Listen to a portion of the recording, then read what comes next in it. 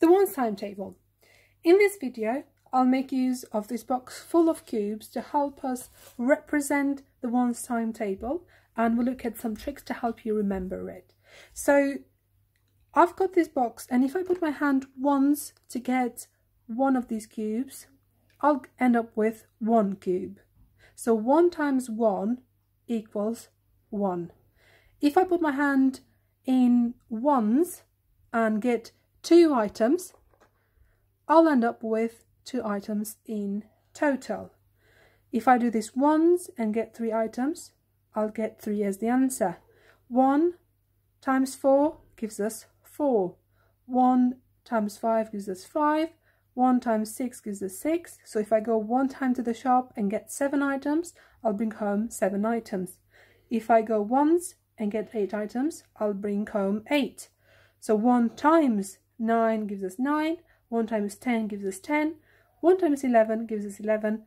1 times 12 equals 12. So 1 times a number is equal to the number itself. So I can do 1 times 25, for example, and it's going to give me 25. 1 times 72, and it's going to give me 72. One thing to notice as well is that I might go 2 times to the shop and get 1 item each, and I'm going to end up with 2 items as well. So I might go 3 times to the shop and get 1 item each time, so I'm going to bring home 3 items. Go 4 times to the shop, get 1 item each time, I'm going to bring home 4 items. So the order is not really important. So I could do 25 times 1 and it's still going to give me 25. 72 times 1 and it's going to give me 72. Another way to look at this is that 1 times 3 is equal to 3. So 1 row of 3 is equal to 3, which is the same as 1 column of 3, which gives us 3 again. So if we look at this visual pattern of the ones timetable, from 1 we add another 1 to get to the second one, to 2.